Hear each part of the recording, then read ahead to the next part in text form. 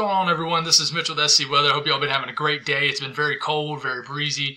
A lot of areas are actually seeing snow showers in the Ohio Valley, all the way into the mountains of North Carolina, Virginia, and Tennessee. So definitely a not super uncommon. You know, it happens. Seems like it happens every year, but we get a late season cold blast.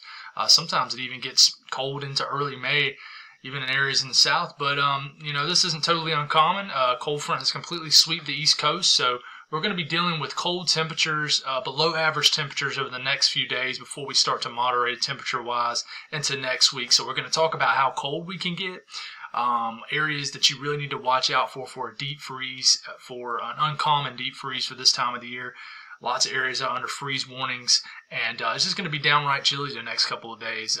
You know, it's going to be under bright sunny skies, very windy and breezy. But it's going to be very cold. Temperatures are dropping like a rock here in the Midlands of South Carolina right now. But we're going to talk about that. We're also going to take a look and a peek on something I'm watching for late next week. We're not going to get super detailed with it, but there's an area of concern. I wouldn't even call it a concern, but it's an time frame to watch for severe weather as we get into late next week. We're getting into April. April's the most common month for severe weather for areas of the Mid-South and the South.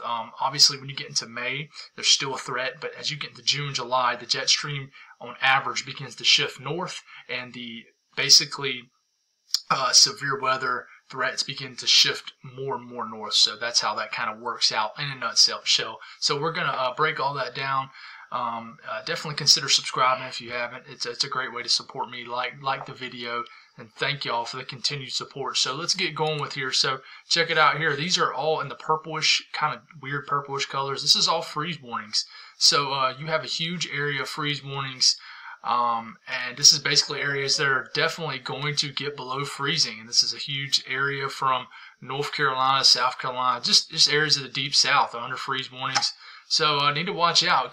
Definitely put coverings over plants that are sensitive to cold temperatures, and this is definitely going to be a deep freeze. So this is basically temperature anomalies. This is temperatures compared to average. So we get this cold front that has done sweep through, and as we get into tomorrow, look at the really colder colors, the blues, the purples, the pinks. This is colder than average temperatures, basically over. This is well below. This is 12 to 16 degrees below normal for areas of the southeast, the eastern U.S.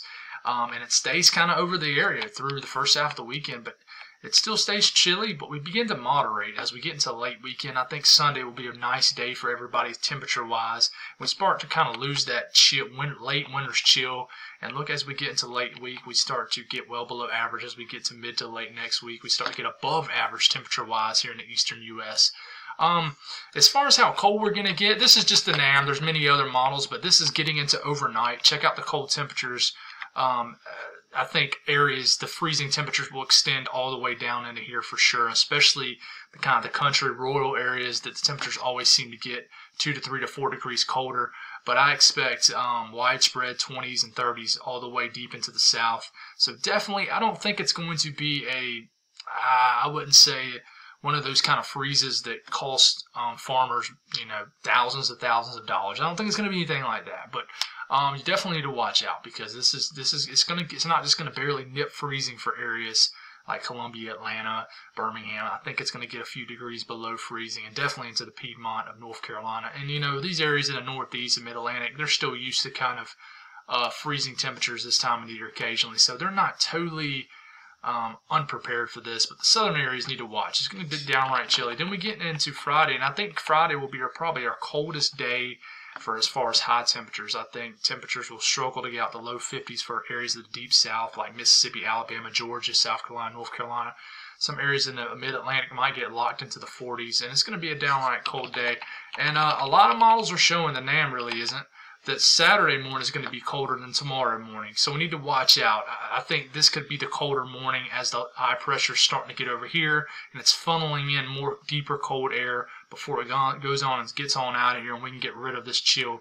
But something I want to show you, it's nothing to stress about, nothing to worry about it at this time. But as we get into the late next week, this is CAPE. This is convective available energy. You notice you get CAPE values that start to build along the Gulf. And this already has that look to it that you're going to start to have definitely some energy for thunderstorms.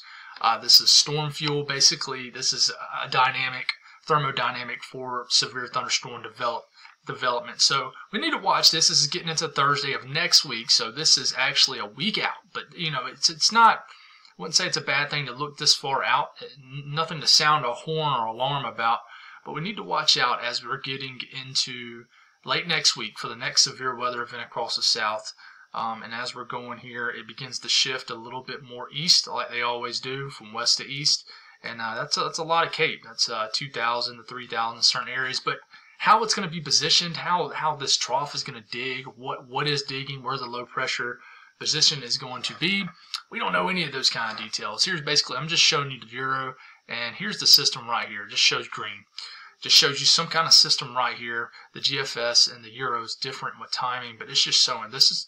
And honestly, this is probably going to be their next system that delivers moisture in general for certain areas.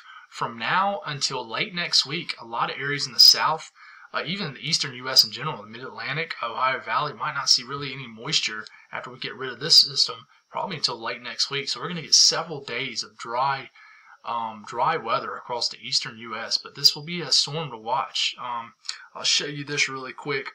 This is basically the K-index off weather models. This is basically showing highlighted areas where thunderstorm development can occur, and look here, it's highlighted.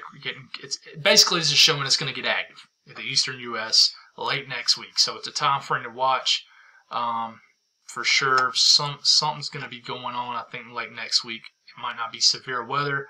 I don't know. But another thing you can look at this far out is dew points. Check out as you begin to lose them really dry dew points across the southeast and southern U.S. You get a moist sector that kind of builds, and it's showing it this far out. So you're getting a surge in high dew points in the 60s and near 70. So that's a component you need for severe weather, for tornado outbreaks. So we have to watch this area. It's a moist sector, but this is really far out, guys. This is really, really far out. So you can't really sit here and get super detailed about something. I would say if it's starting to hold on to this look as we get into the tail end of this weekend, then we need to start to talk about it more in depth. But right now, it's really just something that we need to watch. I think it'll be our next weather maker, not necessarily severe weather outbreak, but I think there's something here that we need to watch. You got high dew points, you got Cape showing, you got shear showing, and you have some kind of moisture showing. And the way it's showing, it definitely looks a little different than the last severe weather event. So we need to continue to watch this. But for now, check it out. Freeze warnings across a huge area. It's getting below freezing for a lot of people tonight. And just because you're not in a freeze warning in this area, trust me, there's no freeze warnings for these areas because it's not the time of the year where it's not uncommon to get freezes up here. So they don't put a warning for something that's not really uncommon. So in a nutshell. But that's all I got, guys. Thank y'all for tuning in. Y'all have a great evening.